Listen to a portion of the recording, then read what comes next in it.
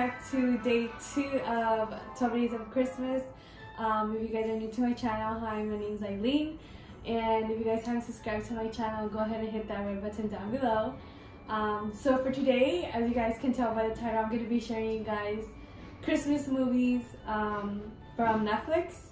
If you guys are looking for what to see through the holidays with your family or by yourself, it's all good. I watch them by myself, most of them. So I just want to share with you guys what I have seen and kind of a little background what they are, if you guys are interested, and also if they have new ones, because I know they're coming out with some new ones. So I'm going to be sharing maybe between 5 to 10 or maybe 15, depending what I see.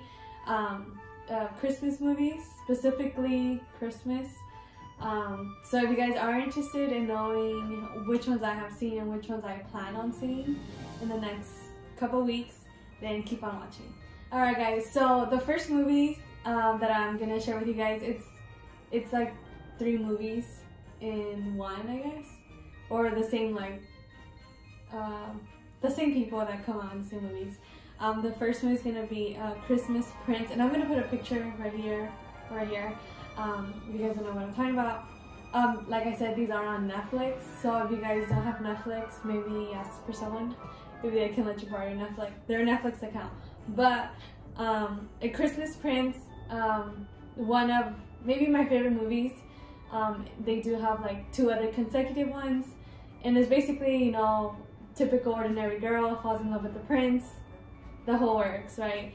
A bit cheesy, but hey, it's all good. So those, I would consider that one as one movie, but they are 3 consecutive ones.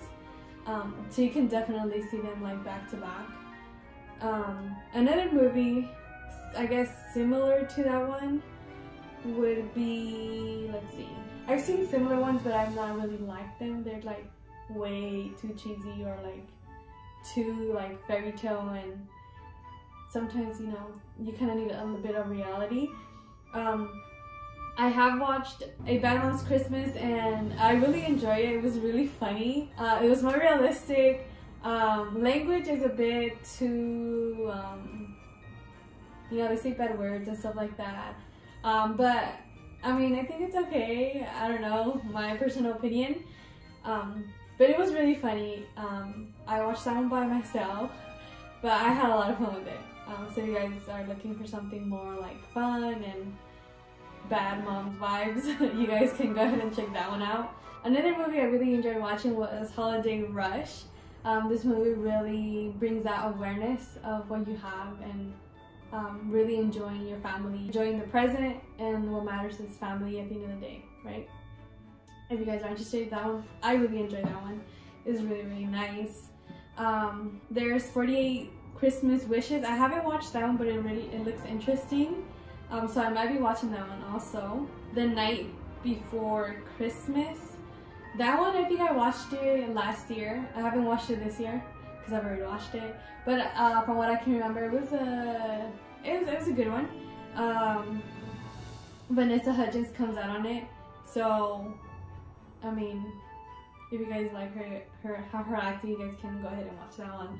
Another one that she comes out in is The Princess Switch, and they recently came out with the second one this year, and I watched them both again. It is kind of cheesy, but I guess fun, and it has a little bit of everything. So that one's pretty good, I guess. Ooh, Holiday. This movie was really, really fun to watch, and if you guys are interested in having or watching fun and entertaining more than cheesy Christmas vibes, then Holiday I think would be a good fit. I really enjoyed that one.